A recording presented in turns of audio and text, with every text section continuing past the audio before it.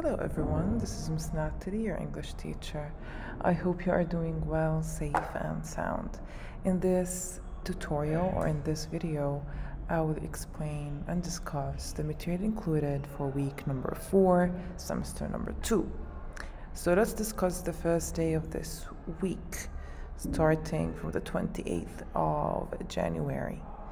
On this day, we are going to deeply analyze the short story by Ray Bradbury, There Will Come Soft Rains, making this class the close analysis part 1.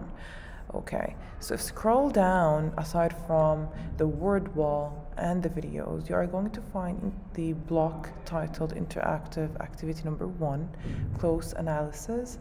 You need to follow the instructions in this block to have a successful analysis of the first part of the short story. So you need to read paragraphs from 1 to 10 and then work on the following steps that are stated here for annotation, like pinpointing the setting of the short story, describing the atmosphere, highlighting the characters, of course connecting your answers to the main themes of this short story, and underlining and explaining the literary devices used. And then we will discuss them together. Now, on the 29th of this week, making it the close analysis part 2, again, you are going to continue analyzing the second part of the short story. So I set some questions so you can actually, I'm leading the way, right? I'm leading the way. I'm not giving you the answers, but I'm leading, I'm just aiding you throughout your analysis of these paragraphs from 11 to 31. So if you follow these questions in chronological order, you will be able to analyze successfully. Now, aside from these questions, of course, like the symbolism of the bird, in which way is a dog similar to the bird, and so on. So we have literary devices, compare and contrast, keywords, themes in connection to the themes, of course. And we have aiding, I would say, tutorials, along with some guiding information in the block titled Interactive Activity Number 1 that will aid you throughout your analysis, as you can see here. Now, on the third day of this week, we are going to finalize the short story by analyzing the last part of it, from paragraphs 40 to 67. Of course, you have tutorials to aid you throughout the analysis. Again, in the interactive activity block titled Close Analysis, you will find leading questions that will aid you throughout, and we will discuss them together, such as now this part of the short story focuses on the metaphorical, I would say, war between two parties. You need to discover who are these two parties, what are they fighting about, what is the purpose or purposes from this fight or war, what kind of weapons are they using, what is the purpose or what is the narrator's message to the audience or the world in reference to this war? Is it metaphorical? Is it literal? What are the literary devices used in connection to the themes, of course, such as death, control, time, nature versus technology, and so on. Of course, your annotation should be set on both your physical book and in your notebooks.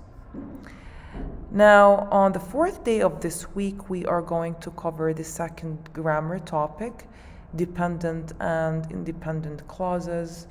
Sorry, sometimes it takes time to open. Anyways, on this page, you are going to find PPTs on independent clauses. You're going to find the block, the word wall that includes multiple keywords. You are going to also find tutorials that will aid your understanding. You're going to find blocks with images attached to SAVAS, for example, the lesson itself, and practice questions, and of course external reliable resources that also have practice tests and so on. Okay, now let me see, why isn't it opening? Yeah, it opened finally. So you have words such as dependent clauses, coordinating conjunctions like fanboys, subordinating conjunctions, sentence fragments, and complete sentence. So you're going to find a PPT that will aid your understanding on dependent and independent clauses, and along with the ebook interactive lesson, tutorials, some I would say, interactive activities to aid your understanding. Now, on the last day of this week, which is the 1st of February, we are going to work on part 1 of the author of the month.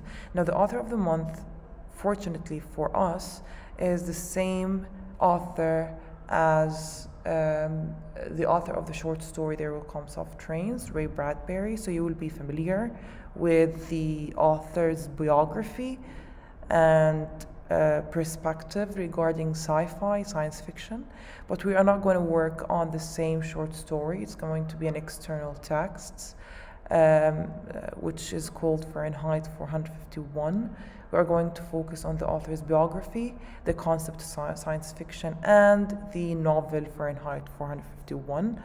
Here you're going to find PPTs on science fiction, on the author's biography, and on the novel Fahrenheit 451, along with tutorials that will aid your understanding.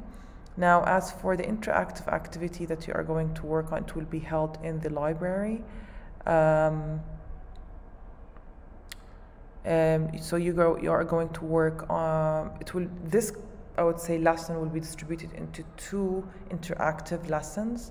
This lesson focuses on research, so you're going to go to the library, and each group, you're going to sit in 3 groups. Each group will work on a specific task, right? Group number 1 will draft key points for the carton paper describing the genre of science fiction. Group number 2 will outline details for the carton paper presenting Ray Bradbury's biography, including his life achievements and so on. And group number 3 will draft content for the carton paper detailing or discussing the novel Fahrenheit 451. Okay. Now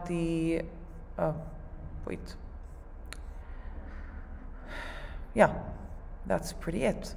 So you also have leading ideas and questions in the interactive activity number 2 block. So we will discuss more information about this, of course, in class.